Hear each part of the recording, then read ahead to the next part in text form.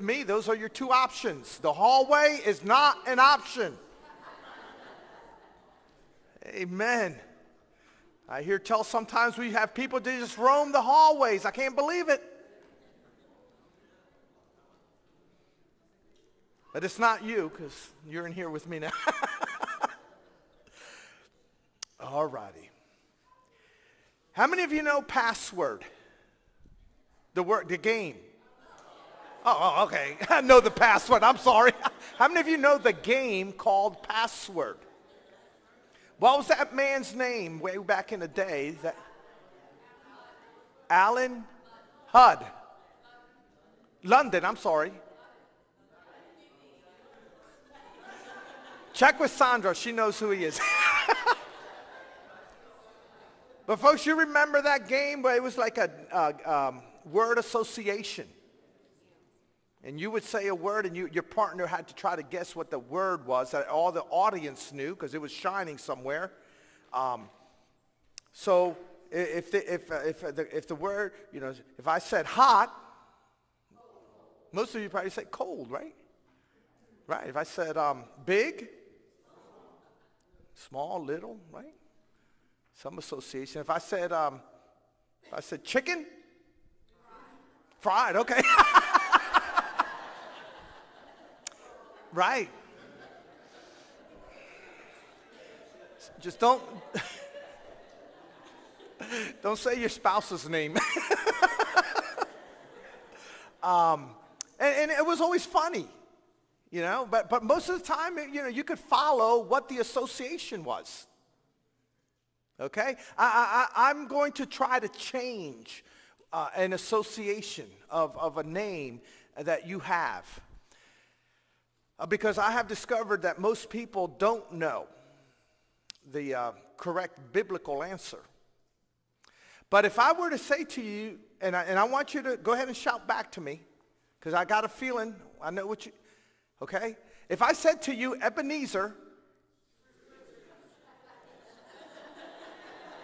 come on now. If you weren't in church and I hadn't told you, there's a biblical thing, if I said Ebenezer, you would go Scrooge.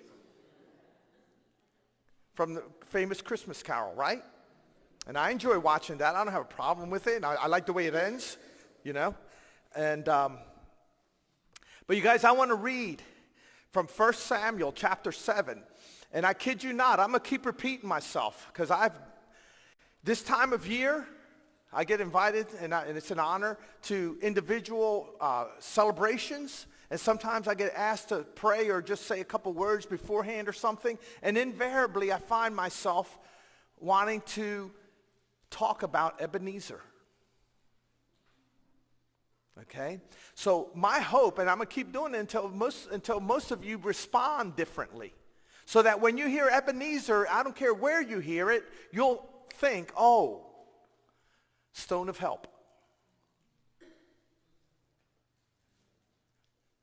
That it'll become the new response for you. And I'm going to read to you a very simple story. You don't have to know a lot of Bible background to get the story. Just listen to it.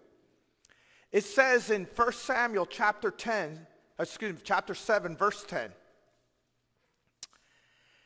While Samuel is a prophet. It's the person that this book is named after. He's a famous prophet in Israel's history. While Samuel was sacrificing the burnt offering, the Philistines drew near to engage Israel in battle. How many of you understand that part? Okay? That while Samuel is leading people of Israel in some type of worship, all of a sudden there is a gathering to engage them in battle from this group of people known as Philistines. And the Philistines are mentioned many times throughout the Old Testament. But that day, the Lord thundered with loud thunder against the Philistines. Folks, we're not quite sure exactly what that involved. Sounds like it might have involved actual thunder. But it's definitely some way of portraying God's intervention in a powerful way. Right, folks? Because God has a variety of ways in which he can intervene. You know, sometimes it's real quiet. Sometimes just a whisper in the middle of the night.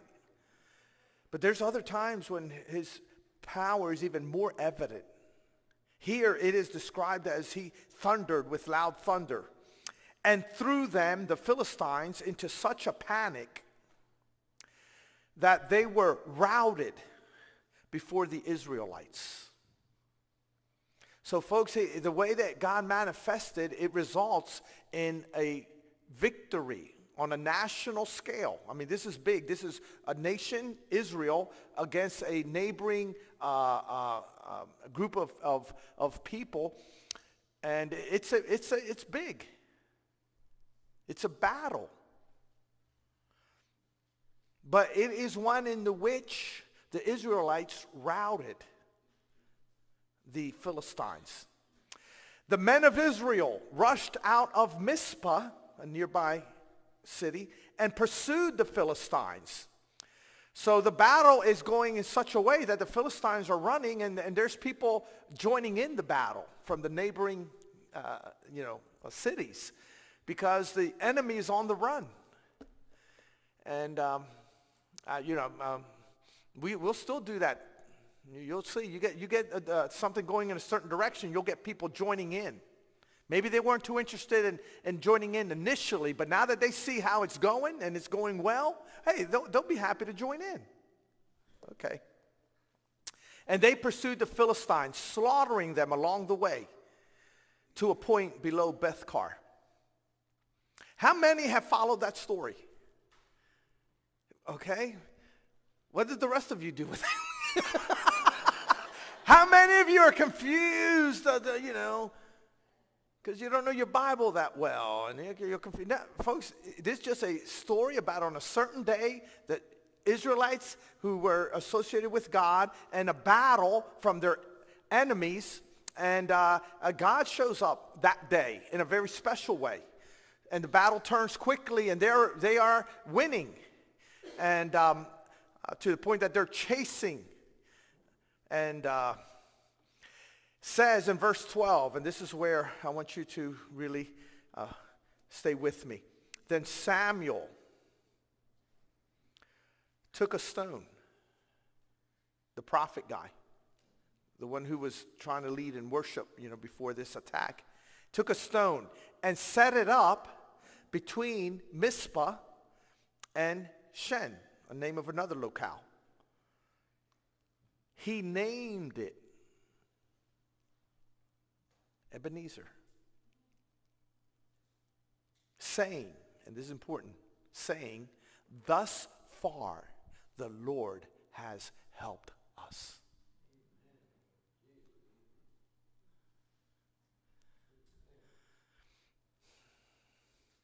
And for those of you that, in your Bibles, you have footnotes or something, I guarantee you, if you have a study Bible of some sort, that by the name of Ebenezer, you have some kind of marking that takes you to your footnotes.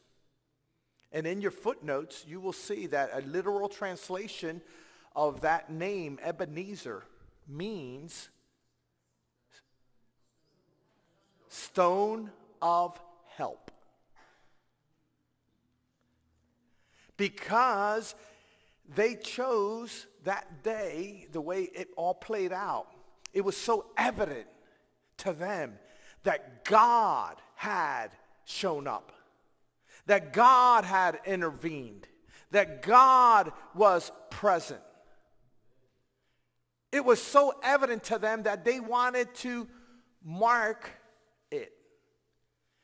And they took a stone of some kind, as we are wont to do, because stones last long, and they set it up.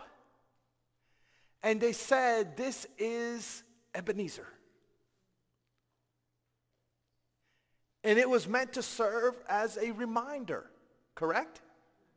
Okay. You guys, let me make 3 quick points because I want to make sure, I'm talking to the graduates.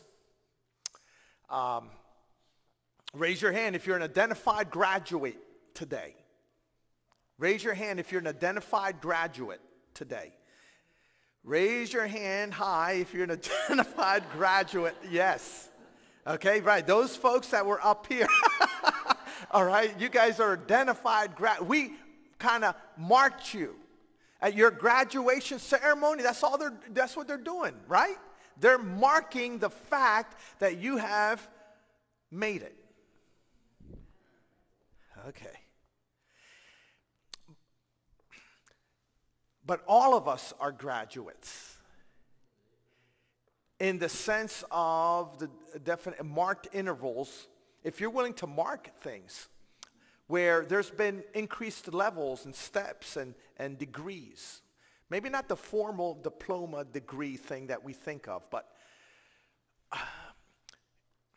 you guys, every day is a graduation. It can be if you'll see it that way. No lie. Every new day is the beginning of the rest of your life. It is different. It is, and it's important for us to have these occasions where we very pointedly mark things. 3 points to ponder from this little story regarding Ebenezer and the stone of help. Number 1 is the Philistines themselves. The reason every day you can be a graduate is because every day will confront you with something challenging. Amen.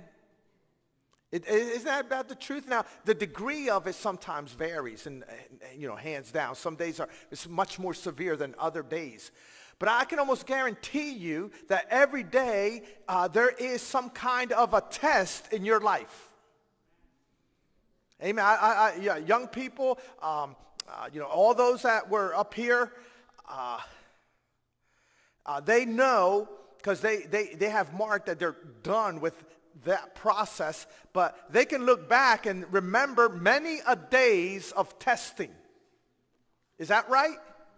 Whether it was in high school, whether it was in college, or whether it was at the workplace,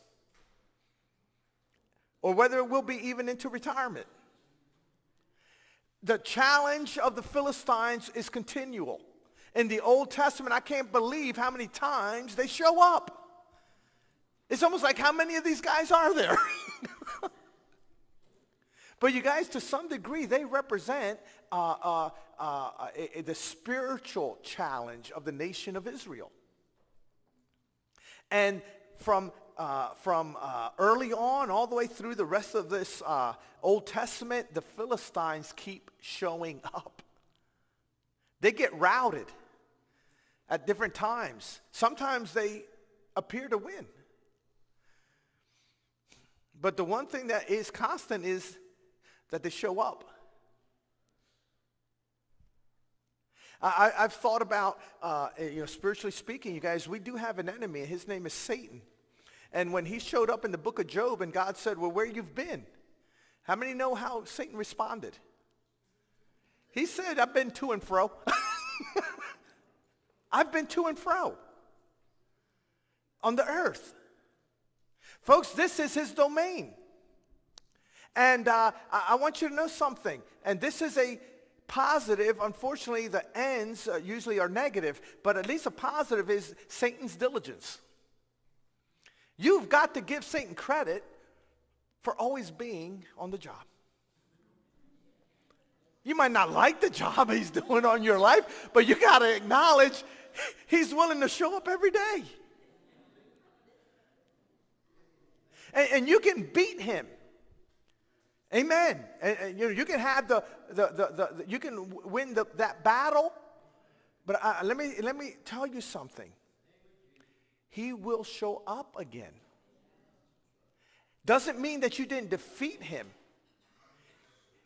It is just a credit to his Diligence. And I will say this to anyone, because in the life of God in the flesh, whom we call Jesus, at the very beginning of his ministry, Jesus went out into a wilderness for 40 days, where the Bible says that he is tempted or tested of Satan at the very beginning, right? How many familiar? So, hope. And he'll confront Satan with the word of God, and it'll say that Satan leaves him, and the angels will come and minister to him. But the one recollection in the book of Luke, and you can look it up, we're not going to flash it right now, chapter 4 and verse 13. It will say something to this effect, that Satan left him for a season. Modern translations will say until another opportune time. Folks, so you will never become so spiritual. You'll never become so good that you'll be off limits to Satan. And if nothing, give him credit for his diligence. I guarantee you, he will show up again. I don't like it. But it helps me not to be floored.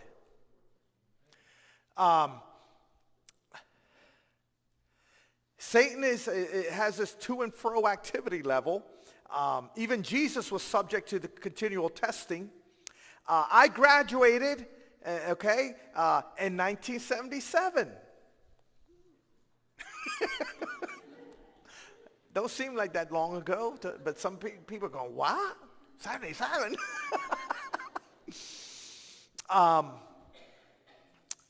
But I've realized ever since that I'm still in school. I mean, I graduated from Westchester State College in 1983. But I've been in school ever since. Amen. I attend the famous University of Hard Knocks. How many of you are still in school? The famous University of Hard Knocks, called life. Life every day brings us challenges, brings us testings. Someone said that life is a different kind of teacher because it likes to give you the test first, the lesson afterwards. That's true too, isn't it? The test first, the lesson afterwards. But one thing is guaranteed, you guys, and that is that Satan will keep showing up. And it's not reflective that you're not spiritual. It's just reflective that he's diligent about his job.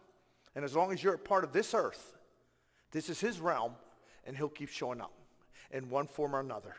So don't be so surprised. Matter of fact, why don't you anticipate? Why don't you maybe wake up in the morning and say, oh God, lead me not into temptation today, because Satan is after me. Not to paralyze yourself, but to begin to arm yourself. Amen. Anticipate that he's going to show up. Point number 2 is it's good to mark our victory sites. See, Ebenezer is a marked victory site.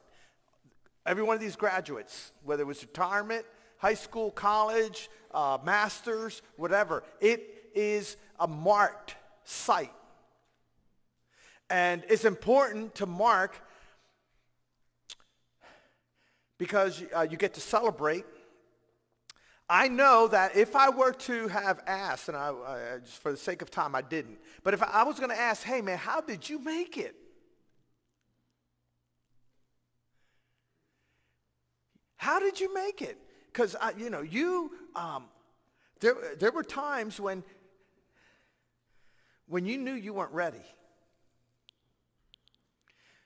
when you were running out of time.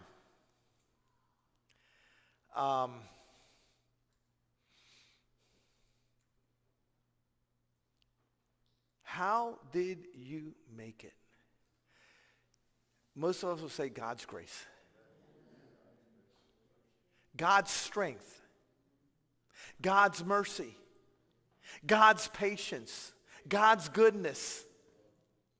Folks, it's important for us to be clear about that because then we can mark God's victory.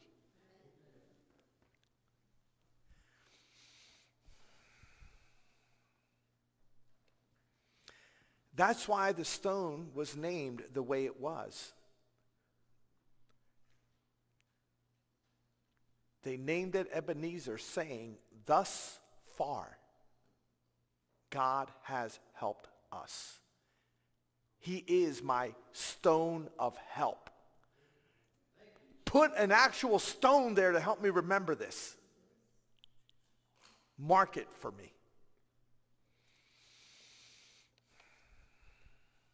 And point number 3 is simply this. The importance of marking yesterday's victories is that you might remember in the face of tomorrow's challenges.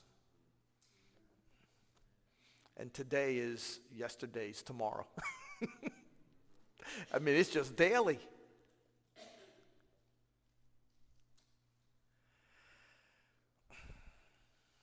To our young people,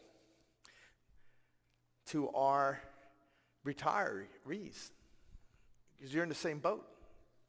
You're just a little farther along in your journey, that's all, but it continues being the same journey.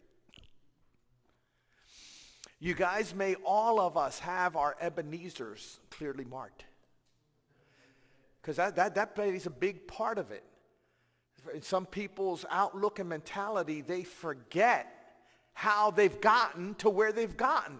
And I can tell you now that all of you, myself included, have gotten this far, thus far, because God has helped me.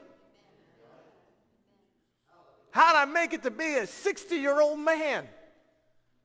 God has helped me. How am I going to make it to 61? God is going to help me.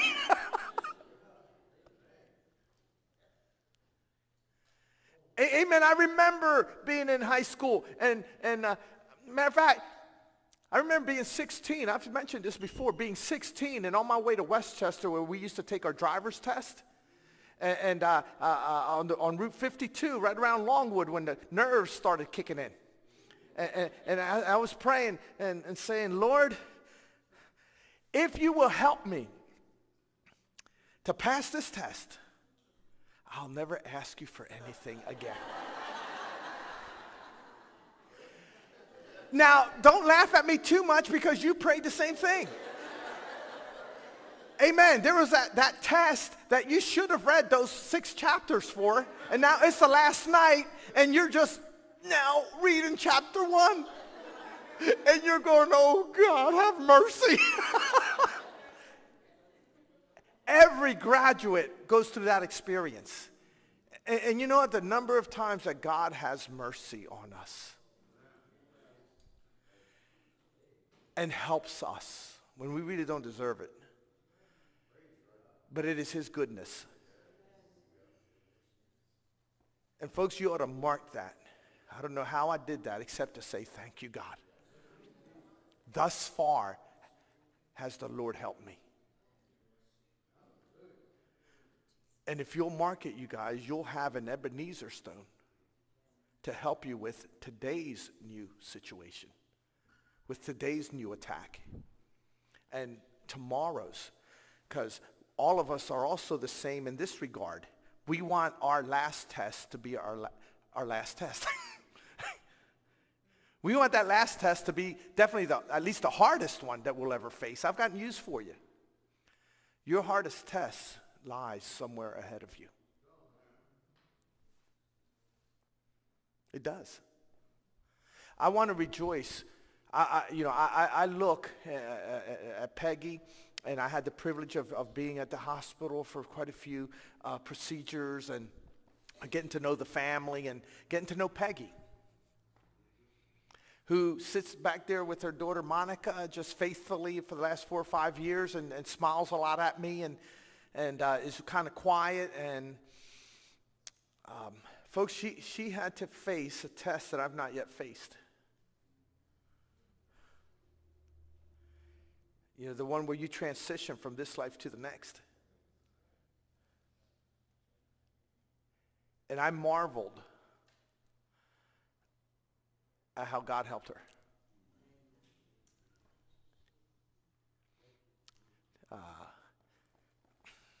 But that's what my God does.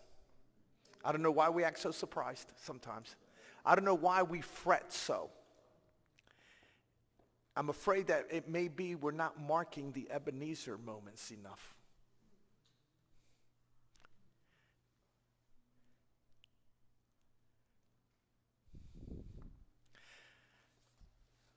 Let me close with Hebrews chapter 12. And folks, and I want you to encourage one another as you know as we pray and dismiss. Whether it be because of these beautiful young people moving on from high school, or some of our other that have finished college. Again, make sure you catch Diane and say congratulations to her. Harry.